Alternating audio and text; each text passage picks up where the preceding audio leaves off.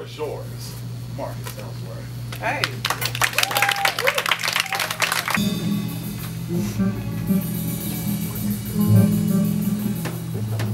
Good evening, y'all. Want this thing on? Can you hear me? And I met a lot of Haitians who weren't getting what they needed, who were getting things they didn't need.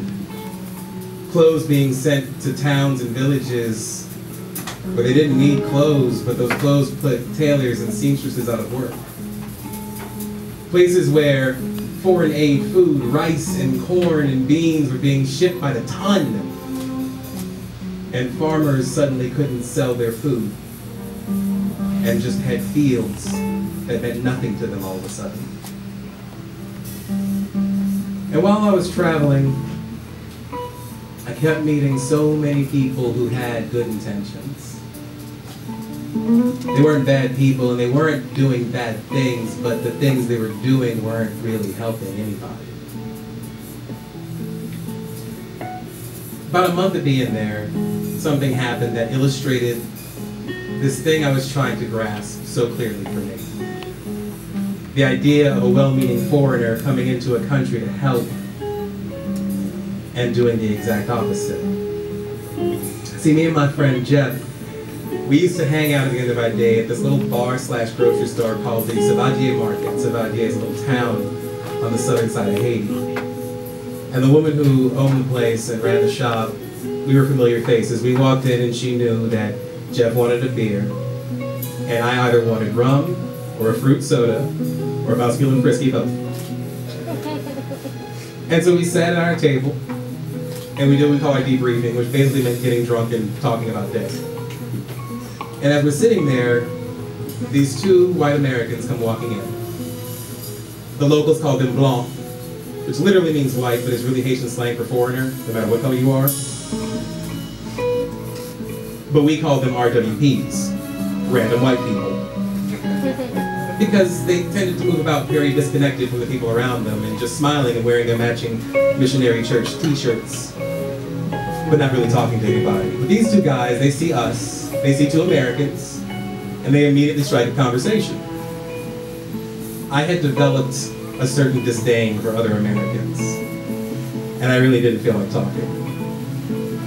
But they come up to us and sit at our table, and they just launch into their conversation. And they say, "Yeah, we're here working with this missionary group, and we're building a church.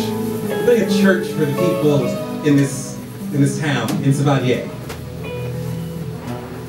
What they didn't seem to realize is about half of the folks we met weren't Christian.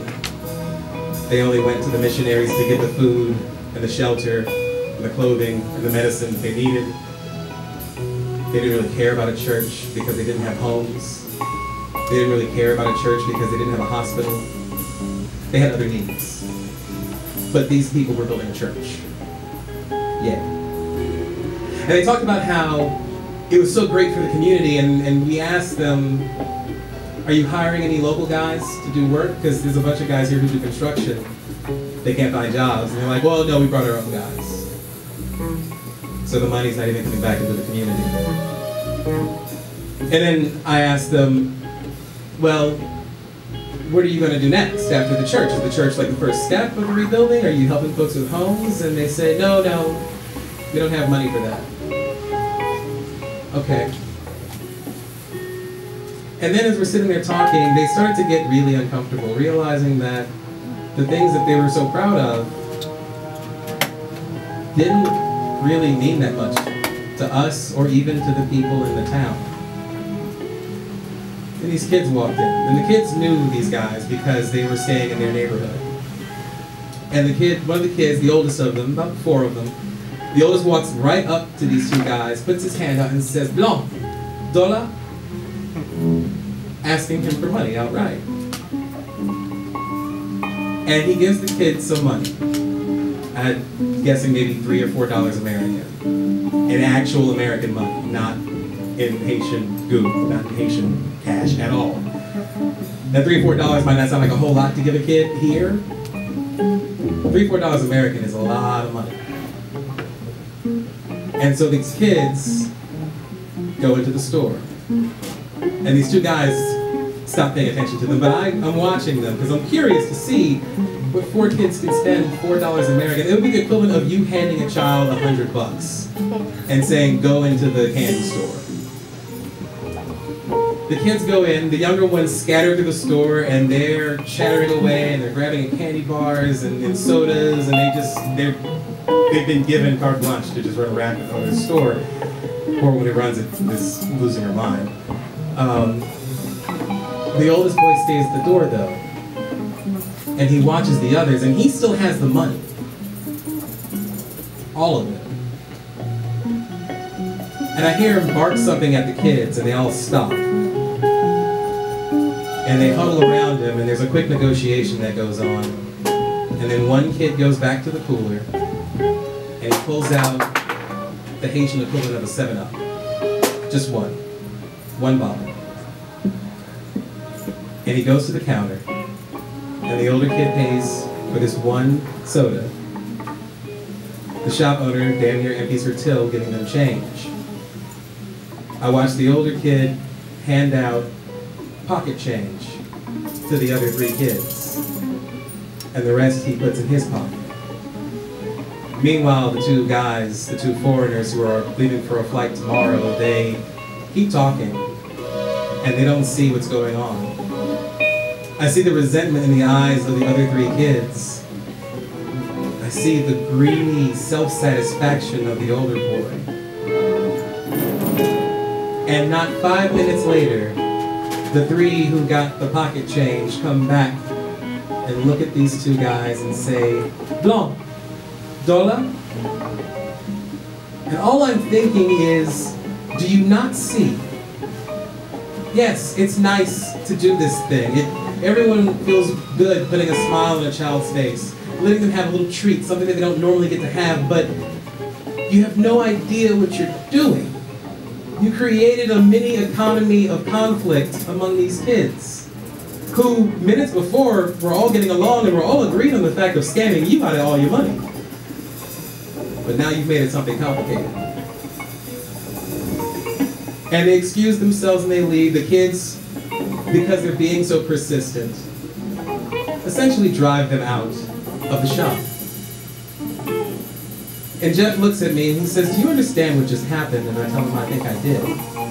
Because to me, this is everything that we do as Americans when it comes to foreign aid writ large on the faces of children. All of a sudden, I don't want to finish my rum. All of a sudden, I just want to walk back to our friend's house and crash. I don't want to be anywhere where I'm going to run into any other well-meaning Americans. But as we're leaving, there's a line of people walking towards us down the street from the opposite direction. They're all wearing t-shirts just like the 2 guys that we met a few minutes before. And every single one of them is carrying a Haitian child on their hips. All of these bright, smiling, white Christian American faces, just so happy to be helping these Haitian children. And I hear them talking about what they want to buy the kids, what candy, what soda, what high fructose poison they want to inject into those black bodies before they leave on the wind tomorrow. Kids who are more than old enough to walk on their own. More than old enough to say, no, this isn't what I need.